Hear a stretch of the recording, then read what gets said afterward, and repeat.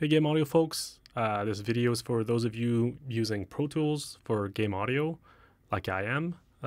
So I've just discovered this neat little trick for exporting assets really efficiently and easily compared to going through the bounds window and then muting tracks and then exporting one by one.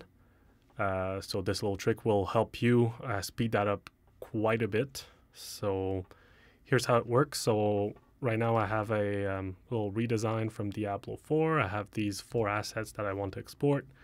They're just bow and arrow sounds. Okay, so right now what I have set up is these audio tracks all routed to this audio folder track, which acts as an aux track. And so I just come on here and then select the assets I want to export, and then I right click and commit or use the shortcut Option Shift C. Make sure you select Edit Selection. Do not consolidate clips. You can render your automation. You can keep your sends on it if you want.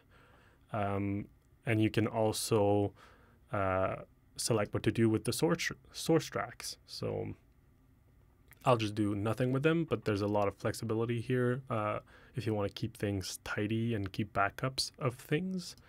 So you just click OK and boom, you have your assets here. You can then come in here, select them, and then export through the Export as Files window right here. And then you can batch rename them and then send them where you need them.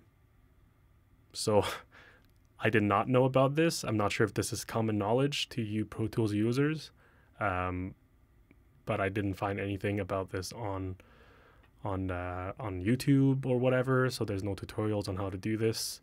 I think this is super flexible and a lot more quick than the other methods. And keep in mind, this is not just for folder tracks. Here I have an aux track with processing on it. I can just select it and go through the same process, and boom, I get that processing rendered. And then I can do the same process again, export as files, and send them where I need them. So I hope this helps. I'm sure I'm going to get a lot of messages of switch to Reaper, or Reaper can do this and much more. I know it does. I've worked a little bit and dabbled a little bit with Reaper. I just love Pro Tools as an audio editor. I think it's really powerful that way, and I'm just so efficient with it that I want to make it work for game audio. So yeah, I hope this can be useful to some of you.